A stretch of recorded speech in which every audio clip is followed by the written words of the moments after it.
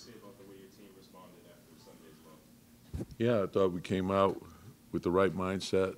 I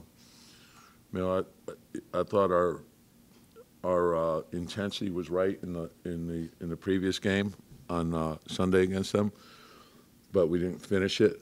And today we were a lot better. To hold them to 79 points again, even though Maxey came back, just what does that say about the defense? And then on top of that, just what do you think about how OG played in this first game? Yeah, I thought OG gave us, a great lift for the first time back after a layoff.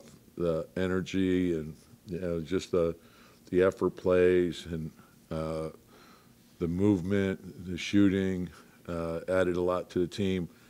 And I thought Josh Hart was, incredible. Just that his defense, his rebounding, his scoring, his playmaking, everything, just all around play.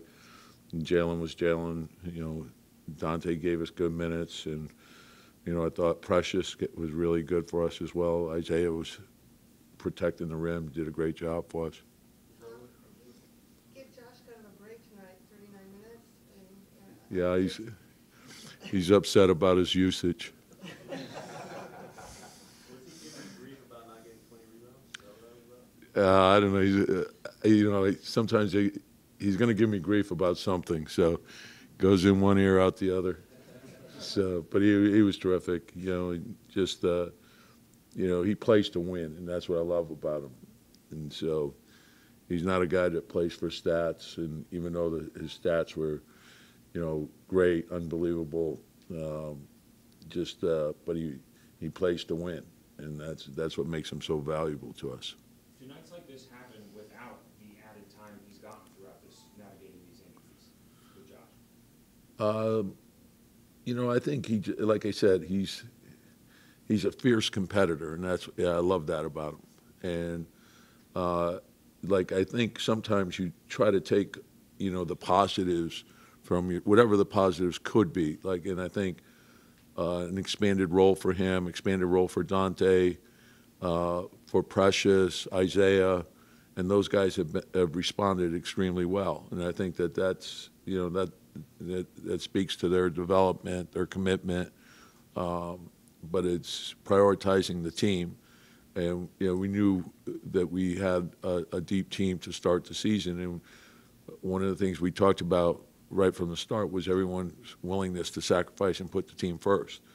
So everyone wants to play, not everyone can play, and then you have injuries, and then the next thing you know, you're in there, and now your job is to make sure you stay ready when you're not in the rotation, and then when you are, or if your role changes and now you're playing an expanded role, to be able to handle that. And I think our guys have shown that all year. And you think about your starting front line is out, then Isaiah's the backup center, and he was out, and now he's on minutes restriction, and Jalen has gone through some stuff. So all those guys do stepping up and really playing well, I think is huge for us.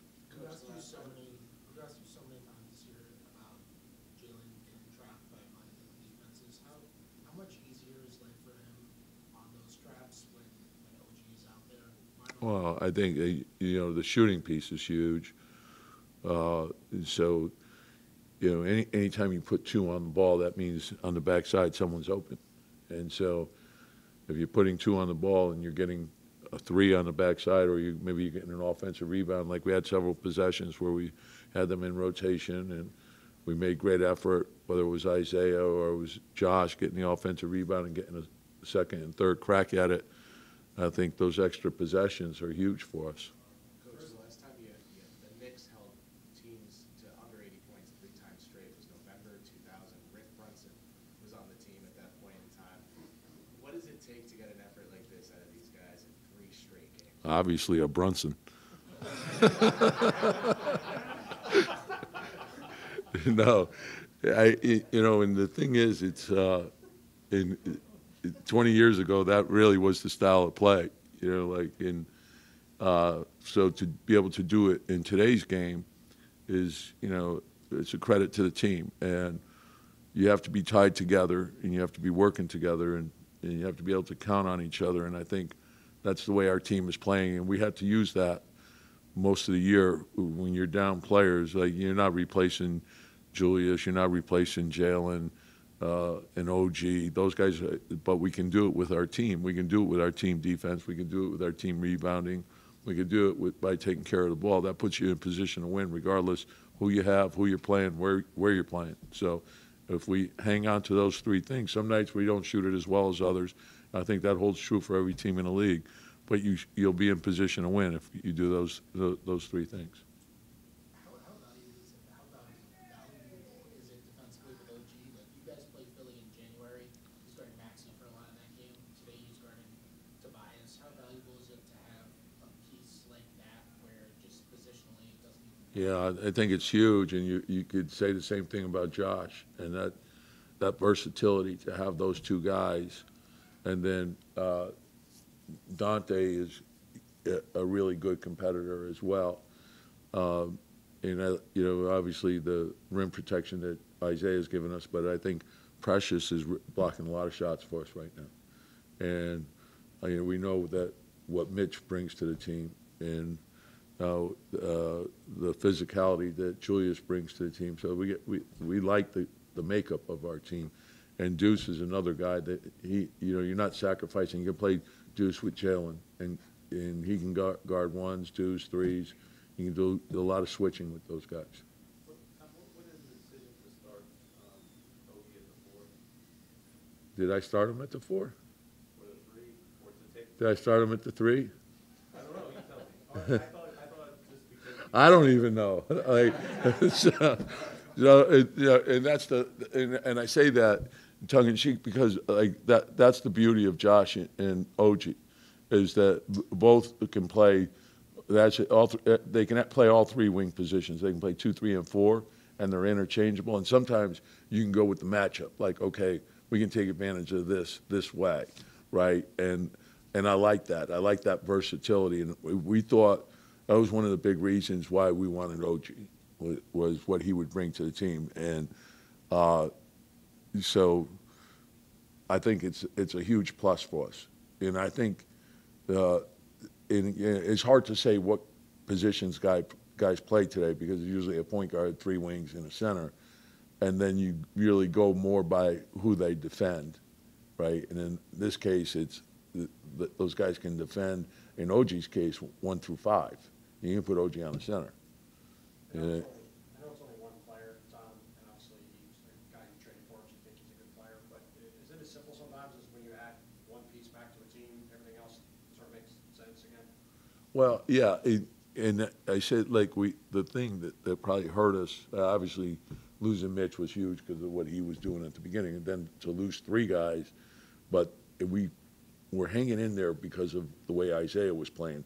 Losing him was, that was a big hit. That was a big hit. And then Jalen, we lost him, and then he's on minutes restriction. So, like, you got to manage all that. And that's what I love about our team. Like, our team is, like, whatever we have to do, we'll figure it out, And so you navigate all those things, and you try to get better each day, and you're counting on the people who maybe weren't in the rotation initially. Now they're in there, and they're playing, and you need them. You talked about turnovers on the last game, 19 turnovers, 13 today. What made the difference today? Just probably a little more awareness, a lot stronger with the ball. We knew they were aggressive and coming after the ball.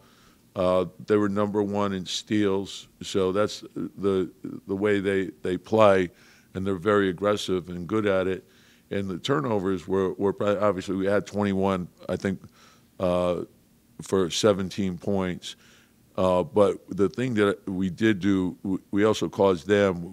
We forced 15, but we had 19 points off those turnovers.